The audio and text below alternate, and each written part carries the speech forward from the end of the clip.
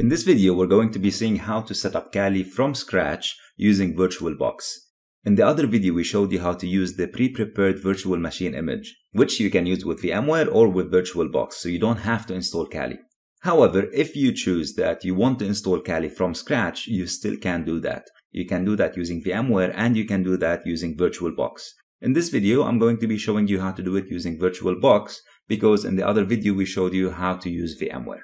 So here we assume that you've already downloaded the ISO image from the Kali website, and you opened your Oracle VM VirtualBox Manager. So the first thing you want to do is you want to create a new VM. You can do it either from this button over here, or you can go into Machine and create new. We're going to give it a name, in this case Kali 2021, and I'm going to select the type. I'm going to go with Linux, Debian 64-bit. We'll click on Next. And here we can choose the memory size. So how much memory do you want to give your VM? I'm gonna go with 2 gigs of memory. And from there on, it's pretty much straightforward. Just click on next until you reach the file location and size for the virtual hard drive.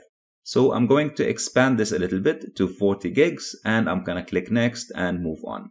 I did mention this before, but I'm going to reiterate it again because this is a common problem that comes up a lot with our students. So let me re-emphasize this here. Whatever you choose in the network settings here in your Kali, you should make sure that it's identical in the other machines in your lab. So let's say here we're selecting the network interface or the network configuration to be NAT. If I have another target like Metasploitable, for example, which you'll get to know later on, you want to make sure that it's also NAT. If here you choose Bridge, you want to make sure that in the other machine you also use Bridge. This is how you allow these virtual machines, Kali and your other VMs, to communicate with each other.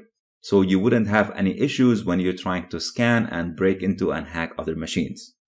So keep that in mind. If you're having any connectivity issues, please make sure and double check that you have the network settings both on your Kali and your other lab machines to be identical. To be able to install Kali from scratch, I need to assign the ISO image that we downloaded to the machine. And to do that, I'm going to Storage. I'll find the controller for the IDE. It's going to be empty at the time being because I haven't assigned a CD to it. And I'm going to click on this small CD icon on the right and I'm going to choose a disk file.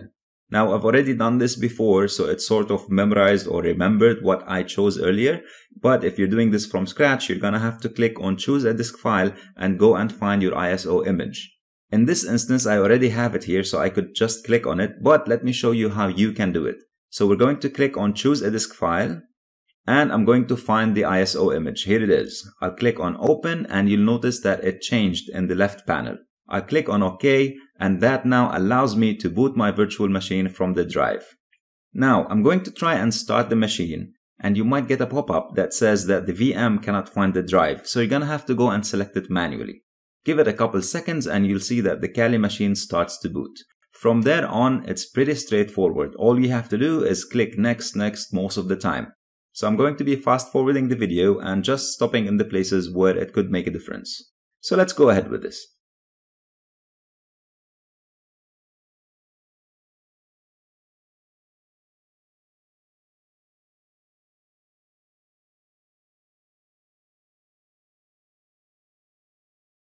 This is where you define the host name, or in Windows language, the computer name. What is it that you want your computer to be called? So I'm going to call it Hackers Academy.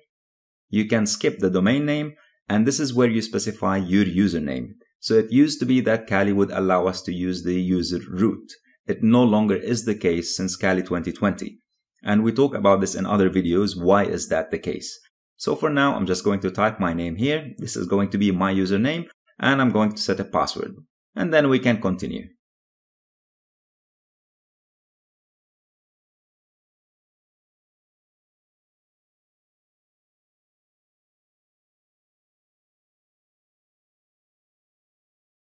This is where we define how do we want our drive or our hard drive to be partitioned. Do we want it to be multiple partitions or one partition? So if we're looking at it from a Windows perspective, in Windows you could have the C drive, you could have the C drive and the D drive, C drive, D drive, E drive, and so on. You can do something very similar with Linux. However, I'm just going to leave it as is, as default for now, because that's the easiest thing to do, and I'm going to click on continue.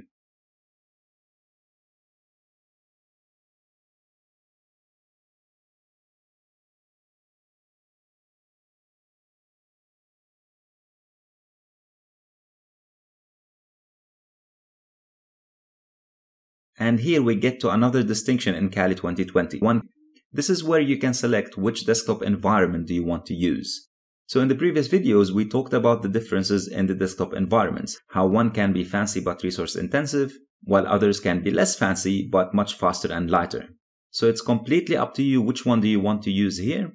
You can see that XFCE is selected as a default disk environment in Kali. If you want something fancier, you can go with GNOME. It's completely up to you. You can actually choose more than one. As you've seen in the previous video, you can switch between them. So let's say I want to go with XFCE. I'm going to choose that and then I'm going to click on continue. From there on, you can just follow what I'm doing in the video step by step. And before you know it, you will have Kali up and running.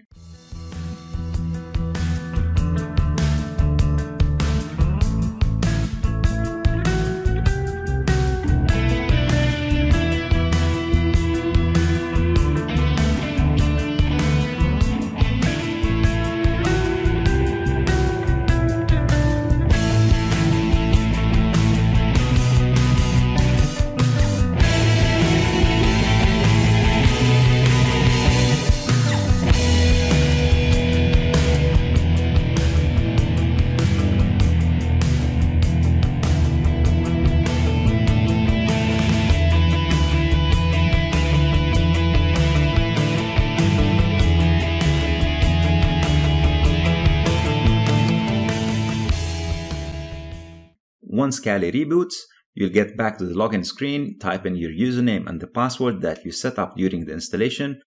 And here we go. It's all done. You have completed installing Kali from scratch on Virtualbox. When it comes to VMware, which is my preferred software, I do prefer VMware over Virtualbox. You can do pretty much the exact same steps. The one thing that will differ a little bit is the interface of the VMware software. So it's the same steps, slightly different interface.